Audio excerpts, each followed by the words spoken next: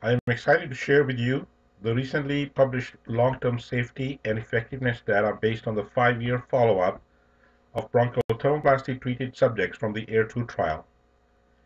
These data represent new information that extends our knowledge about the layered bronchial thermoplasty system and helps address some of the long-term safety and effectiveness questions that people have raised. My name is Narendra Shargil. I'm the Vice President of Clinical Strategy and Medical Affairs for the Pulmonary Division at Boston Scientific. Before we look at the data, it is helpful to briefly review the design of the AIR2 trial, including the 5-year extension study. The AIR2 trial was a double-blind, sham-controlled clinical study. Patients with severe persistent asthma who gave consent to be in the study and met all the inclusion-exclusion criteria underwent an extensive baseline assessment, including various questionnaires on their overall asthma status and history of asthma in the prior year. They were then randomized into either the BT group or the sham control group. The 3 BT or sham procedures were performed by an unblinded team, and after the procedures, the patients were evaluated for the first year by a blinded assessment team. The objective of the pivotal AIR2 trial was to establish safety and effectiveness compared with the sham control. The primary endpoint at the end of the first year was the asthma-related quality of life, and we had to demonstrate that BT was superior to the sham control group with regards to the improvements in the AQLQ score. After the 12-month evaluation, the control subjects, the sham control subjects, were exited from the study, and only the BT-treated patients were followed out for another 4 years in the AIR2 extension study. The purpose here was to evaluate safety and durability of the effectiveness seen at 1 year. To assess durability, we selected severe exacerbations as the primary endpoint, as this is a measure that can be easily quantified. This was accomplished by comparing the proportion of BT-treated patients with severe exacerbations at each of years 2, 3, 4, and 5, compared with the proportion of BT-treated patients with severe exacerbations at year 1. As a reminder, the definition of severe exacerbation was worsening of asthma symptoms that required treatment with systemic corticosteroids. The Asthma Intervention Research 2 trial, or the AIR2 trial, is a landmark asthma study, as it was the largest sham-controlled study ever conducted to evaluate a new device for use in severe asthma. The AIR2 trial was a multi-center, randomized, double-blind, sham-controlled clinical study. The study population included patients with severe persistent asthma who were on high doses of inhaled corticosteroids and long-acting beta agonists. Patients underwent an extensive baseline assessment, including various questionnaires on their overall asthma status and history of asthma in the prior year to assess their symptoms and inclusion in the study. They were then randomized 2-to-1 into either the BT group or the sham control group. The patients were blinded to whether they were in the BT treatment group or sham group. All patients underwent 3 bronchoscopy procedures, but RF energy was not delivered to the sham group. The 3 bronchoscopy procedures in both the BT and sham patients were performed by an unblinded team, and after the procedures, the patients were evaluated for the first year by a blinded assessment team. The objective of the pivotal AIR2 trial was to establish safety and effectiveness compared with the sham control group. The primary endpoint was asthma-related quality of life, which was to demonstrate that BT was superior to the sham control group with regards to improvement in AQLQ score at the end of 1-year follow-up. Additional secondary endpoints evaluated included severe exacerbations, emergency room visits, and days lost from work, school, and other daily activities due to asthma symptoms. Follow-up in the AIR2 trial was up to 1 year. At 1-year follow-up, BT-treated group demonstrated positive clinical outcomes compared to the sham control group. BT patients had an improved asthma-related quality of life as measured by improvement in their AQLQ score versus the sham group. 79% of BT-treated patients had a clinically meaningful improvement of equal to or greater than 0.5 in their AQLQ score compared to 64% in the sham control group. Other clinical benefits of BT treatment compared to sham included an 84% reduction in emergency room visits for respiratory symptoms, a 32% decrease in severe exacerbations requiring systemic corticosteroids, and 66% less days lost from work, school, and other daily activities due to asthma. In terms of clinical and procedure safety, there were no device-related deaths or major adverse events in the AIR2 trial, including no cases of pneumothorax, airway stenosis, or focal narrowing.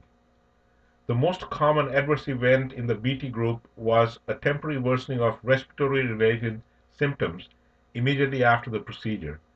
These events typically occurred within 1 day of the BT procedure and resolved within a week with standard care.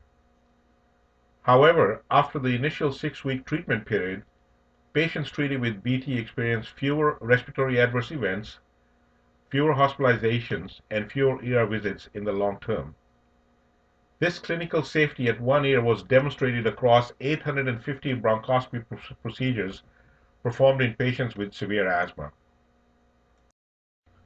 Post-FDA approval, the AIR2 trial 5-year extension study was conducted to evaluate the sustained effectiveness of bronchial thermoplasty beyond 1 year and the safety of BT out to 5 years in the BT-treated patients from the AIR2 trial. To investigate the long-term safety and durability of the treatment effect of BT with the AIR system that was demonstrated in the first year, it was determined that a non-inferiority test for the percentage of BT-treated patients experiencing severe exacerbations at each of years 2, 3, 4, and 5, compared with the percentage of BT-treated patients with severe exacerbations at year 1, would demonstrate durability. The primary endpoint was the percent of patients experiencing severe exacerbations during subsequent 12-month periods out to 5 years in order to determine whether the improvement in severe exacerbations seen at 1 year persisted to 5 years. The non-inferiority margin was established as the upper 95% confidence limit of the differences in proportions in each year minus year 1 to be less than 20%. Secondary endpoints included emergency room visits for respiratory symptoms, hospitalizations for respiratory symptoms, respiratory adverse events, and lung function. This slide shows the number of patients completing follow-up in each of the years out to year 5. In a long-term study of this duration, the patient retention rate in the AIR2 trial and extension study was remarkably high at greater than 85%. Of the 181 patients who enrolled in the extension study, 162 patients completed the evaluation at year 5, representing a retention rate of 89.5%. From the evaluation at 2 years through the evaluation at 5 years, only 3 patients were lost to follow-up. There were 3 patients who missed the 4-year evaluation but remained in the study and completed the 5-year evaluation. This slide shows the results for the primary endpoint in the AIR2 extension study. The primary endpoint was met. Compared with the percentage of BT patients with severe exacerbations at year 1, the percentage of BT patients experiencing severe exacerbations at each of years 2, 3, 4, and 5 met the established non-inferiority margin as shown by the horizontal line from year 1 to year 5. This confirms that the effectiveness we saw with BT at 1 year persists out to at least 5 years. The data at year 1 following BT had shown a 32% reduction in severe exacerbations in the BT group compared to the sham group. This slide shows that this reduction was maintained out to 5 years. On the left-hand side, you see the graph of the proportion of patients having severe exacerbations, and on the right-hand side, the graph shows the rate of severe exacerbations as events per subject per year.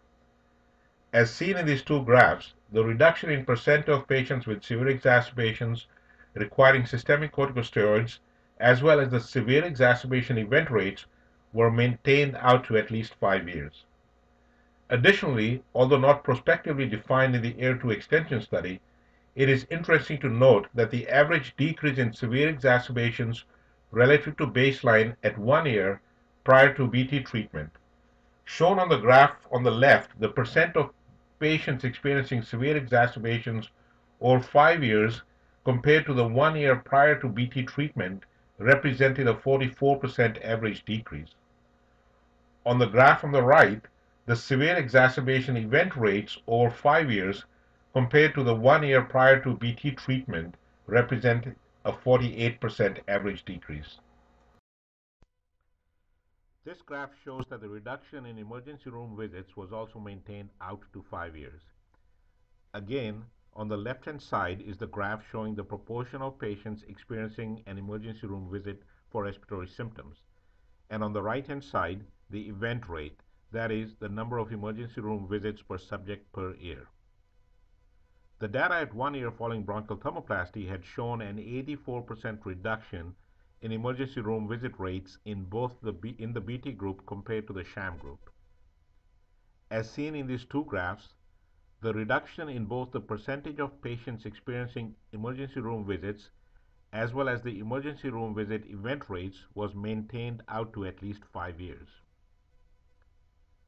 Additionally, although not prospectively defined in the AIR2 extension study, it is interesting to note the large average decreases in emergency room visits relative to baseline at 1 year prior to BT treatment.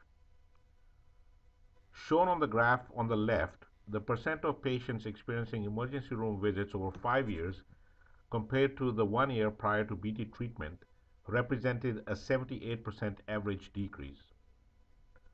On the graph on the right, the emergency room visit event rates over 5 years compared to the 1 year prior to BT treatment represented an 88% average decrease. Long-term safety of BT was demonstrated with no increase in hospitalizations, asthma symptoms, or respiratory adverse events over the 5 years. Review of high-resolution CT scans showed that no structural changes in the airways that were clinically significant were due to BT at 5 years. There was no evidence of an increase in bronchiectasis or evidence of bronchiolitis obliterans or pulmonary emphysema. At 5 years, there was also no clinically significant deterioration in FEV1 as seen on the next slide. This slide shows the pre- and post-bronchodilator FEV1 at each of the time periods starting at baseline. From baseline out to 5 years, there was no change in the pre-bronchodilator FEV1. The post-bronchodilator FEV1 remained higher than the pre-bronchodilator FEV1 at all times. The absolute change between the pre-bronchodilator and post-bronchodilator percent predicted FEV1 was 8.2% at baseline and 5.9% at 5 years. These results from the long-term follow-up of BT-treated patients in the AIR2 trial clearly establish the safety and effectiveness of BT out to at least 5 years. This is demonstrated by the reduction in severe asthma exacerbations requiring systemic corticosteroids seen at 1 year was maintained out to 5 years, as well as the reduction in emergency room visits for respiratory symptoms seen at 1 year was similarly maintained out to 5 years. Importantly, with clinical effectiveness, the long-term safety of BT was also shown to be maintained out to 5 years. In a sub-analysis of the study data, bronchial thermoplasty was shown to have similar effectiveness in both allergic and non-allergic patients, shown here as blue bars for the allergic and red bars for the non-allergic patients. At baseline, 55% of patients self-reported seasonal allergies, and 45% subjects self-reported no seasonal allergies. As seen in the graph on the left, there was no difference between the two groups in the percent of patients with severe exacerbations. The average percent of patients experiencing severe exacerbations over 5 years was 29.3% in patients reporting seasonal allergies versus 29.5% for patients reporting no allergies. Similarly, there was also no difference in the percent of patients experiencing emergency room visits, asthma symptoms, and hospitalizations over 5 years based on patients' self-reported allergy status. While the main purpose of the AIR2 extension study was to assess long-term 5-year durability and safety in a cohort of patients who were treated with bronchial thermoplasty, one limitation of this study is the lack of a sham control group beyond 1 year. This is not different from other long-term studies of therapies for severe asthma. Collecting meaningful 5-year data without confounding the data results would have required maintaining the study blind for the entire 5-year period in both the BT treatment and sham groups. This was felt to be unethical for this study population. On the other hand, maintaining sham patients in the follow-up study after breaking the blind and requiring them to continue the same asthma treatment regimen despite poor control was deemed neither ethical nor practical. This would likely result in poor patient retention, thus leading to further difficulty in interpretation of study results due to missing data. Because of these concerns, the sham group was exited from the study at the end of year 1 and was not followed out to 5 years in the long-term extension study. While comparison to historical controls has not been possible due to the lack of long-term studies with greater than 1-year follow-up of patients with severe asthma on current standard of care therapy, one potential approach to address this in the AIR2 extension study was to compare the outcomes of the BT-treated patients who improved after the procedure, called the BT responders, having an AQLQ score improvement of equal to or greater than 0.5, versus the BT-treated patients who did not improve. That was the 20% non-responders who had an AQLQ score improvement that was less than 0.5. The analysis of the data for BT responders and non-responders following bronchial thermoplasty treatment provides insight into the subsequent course of these two groups and is consistent with previously published literature suggesting that AQLQ is linked with healthcare utilization. Over the 5 years of follow-up, severe exacerbation rates, respiratory adverse event rates, asthma multiple symptom adverse event rates, and rates of ER visits and hospitalizations for respiratory symptoms remained higher in the non-responders compared to the responders. These two graphs show the severe exacerbation rates and emergency room visit rates, red bars being the non-responders and the blue bars being the responders. The data for severe exacerbations and ER visits are shown on this slide.